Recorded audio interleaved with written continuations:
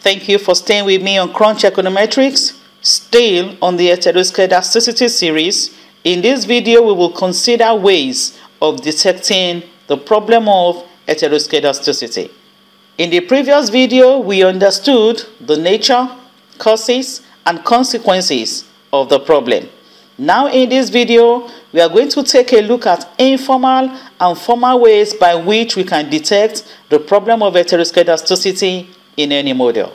The truth is that there is no hard and fast rule for detecting the problem.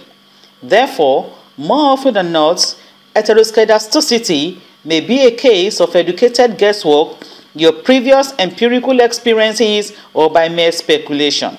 However, there are informal and formal approaches by which the problem can be detected.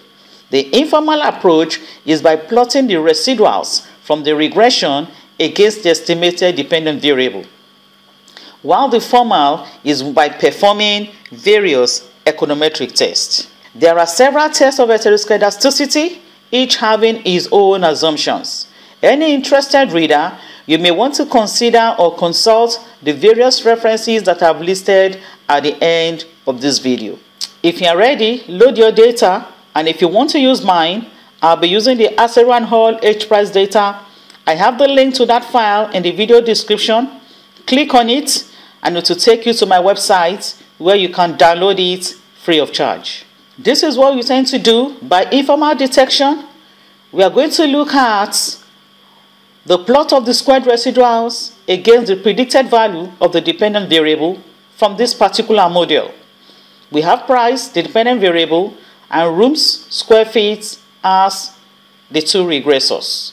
Another thing we are going to consider is to plot each regressor against the fitted value of the dependent variable, that is, using a scatter plot, so that we can know which of them drives heteroskedasticity. From the data editor, these are the variables: price, rooms, and square feet. I have the codes already written out in the do file. So the first thing to do is to plot the residual and the fitted values of the model. So we click on this and we execute this command, the regress command. So here we have the result. I won't be interpreting this because that is not the essence of this tutorial. We just want to show whether this model is heteroskedastic or not. So this is the outcome of the regression. So the next thing to do is to plot the residuals against the fitted value using the RVF plot command in Stata. I highlight this and execute. So we can see the plot of the residuals against the fitted values. We can see. So this pattern shows that this model is clearly heteroskedastic. You can also execute the RVF plot where you now have the fitted line. So let's execute this. Similar to what was done before, now it has a fitted line at 0. So clearly this model is heteroskedastic. So next we compare the scatter plot of price against each regressor with a fitted value to know which regressor drives heteroskedasticity. So I have the code written out, which is for price and rooms. I execute this. So we can see a very strong evidence of heteroskedasticity. We do the same thing for price and square feet, plotting it for visualization. I execute this. So here we have a weaker evidence of heteroskedasticity, but notwithstanding, it is present in this model. And now we are going to consider formal detection of heteroskedasticity. On the screen, I have a generalized form of multivariate linear models. Equation 1 is for a cross-sectional model indicated by subscript I. Equation 1a is for a time series model indicated by subscript T. And equation 1b is a panel data model indicated by subscript IT. And we can see here the variance of the error term, we can see, indicated by subscript I, indicates heteroskedasticity. So remember I said once you see a subscript, it shows that the variance in that model is not constant. Same thing for equation 1b, you can see the construct of the variance here shows that it changes over time, and same thing for panel, the variance also changes across the entire sample. So these are the various ways by which you can construct different multivariate linear models depending on the structure of your data. So I'm going to stick to using equation 1, a cross-sectional analysis. So now let's consider some heteroskedasticity tests. There are so many of them out there. I have only considered just 7 for this tutorial.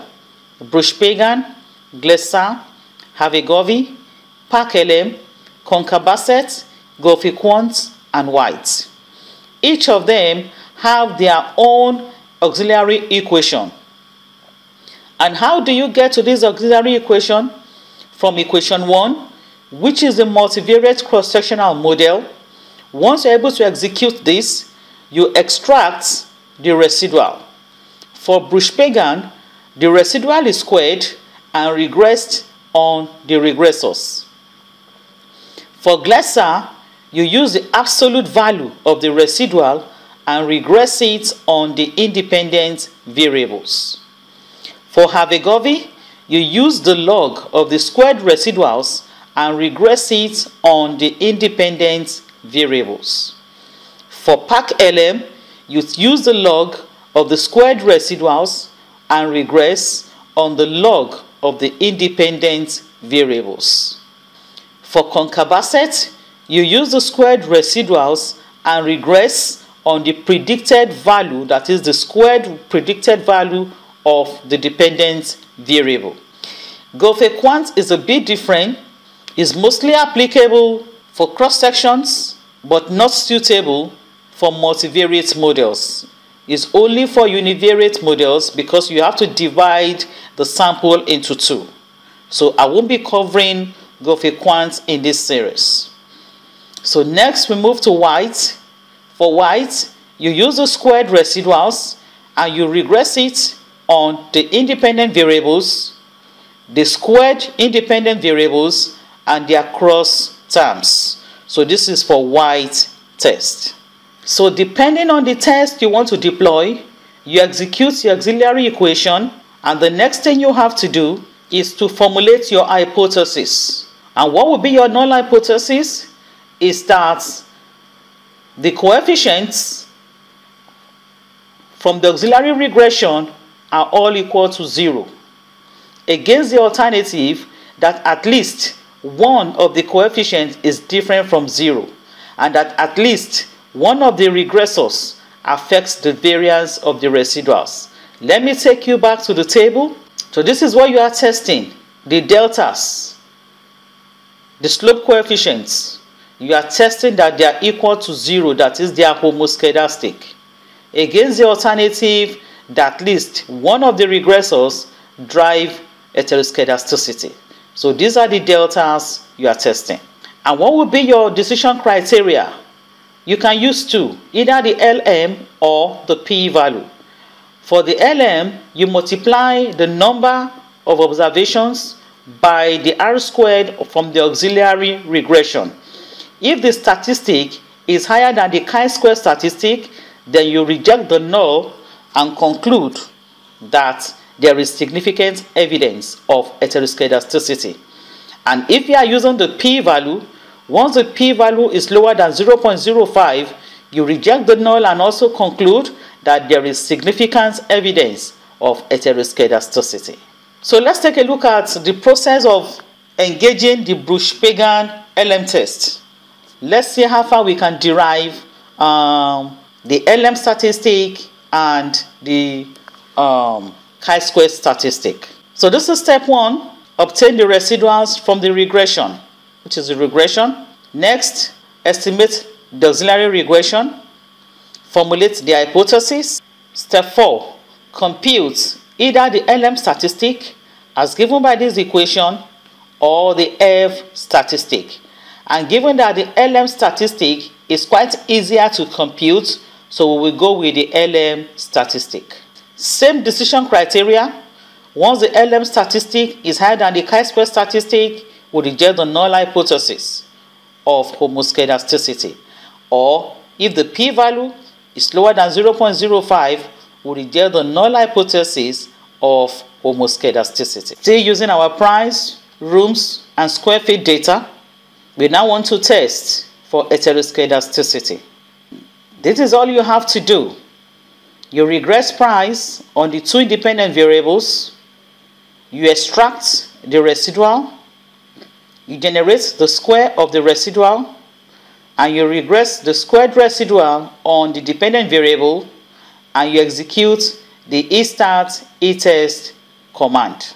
So let's do that. I highlight all this and execute them. So let me take you through what I just did. These are the results. This is for the initial regression of price on rooms and square feet. Initial regression. Like I said, I'm not discussing this because our aim is to detect heteroskedasticity. The next thing, with the predict command, I extracted the residual. With the generate command, I obtained the square of the residual. And the next thing I did is to regress the residual on the independent variables. So what you have here is the outcome of the auxiliary regression. By invoking the estart etest command, I have the Breusch-Pagan result here. The chi-square is 47.77 with a p-value significant at 1%. So this one clearly tells us that the model is heteroskedastic. So this is a formal way of detecting heteroskedasticity in a model. So that concludes our video on how you can detect heteroskedasticity. I will encourage you to please go through one or two references here. I have so many of them, from the textbooks I used to prepare this series to various references on the different heteroskedasticity tests for you to know their various underlying assumptions. So we have covered how to detect heteroskedasticity using either formal approach or informal approach. The next video will be to show you how you can resolve or correct for heteroskedasticity using functional form, weighted least squares, or the white robust standard errors text. Thank you for watching and thank you for supporting my channel. I appreciate my viewers, my subscribers, and as many who are sharing my link. Crunch Econometrics is dedicated to teaching beginners and intermediate level users. Please don't go away. I'll be right back with the videos on how you can correct heteroskedasticity.